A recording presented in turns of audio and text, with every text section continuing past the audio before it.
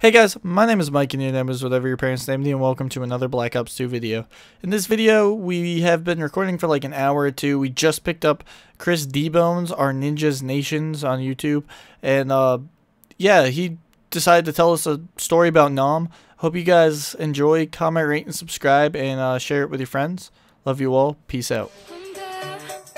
Where you are to where you wanna be, and you'll get nowhere. I ain't never felt a pain like this. I go and take a shot and I aim, I miss, but I still got a hold. Can you restart the story? It was lagging. I couldn't understand half of it. Okay, I got this. The year was 1942. I ran out there with a flamethrower. Fishy to my side with a rocket launcher. The story changed. Incorrect. I ran out there and started burning this Vietnamese guy. And as fishy as I looked at him, he shot this guy who was way too close. They both exploded into pieces. His left hand hit me in the face. I was blind for some time. That's when I got stunned. I was just on the ground with his freaking hands in my face, and I tried to take them off my face, but they were just glued. And as I ripped them off my face, I took them as a memory. I put them in my pocket. I took them as a memory. I just needed something to remember him by. I remember his last words were, "I'm gonna explode you, you Vietnamese." And he died. Luckily, I had survived.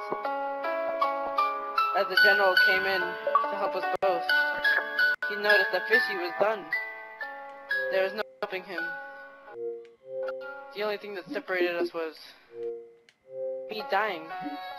So that's when I thought, maybe, just maybe, if I commit suicide, we can meet again in a better place.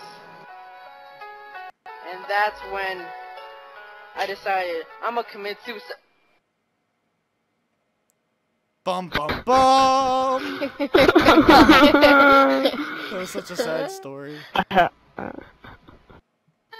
Kinda turned me on. I feel bad for you. I love you. Yeah. Hard times, man. Nowadays, I try not to think about it. I remember back in Nom. It gets me really teary. I remember when I was back in Nom. I remember when I was in I got my dick shot off. So I remember being back in Nom and a bunch of Kongs surrounded us, took our guns and raped us.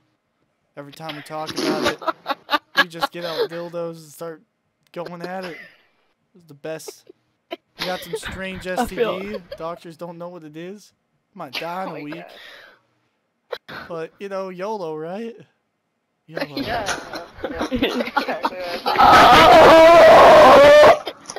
You only live on Vietnamese rape.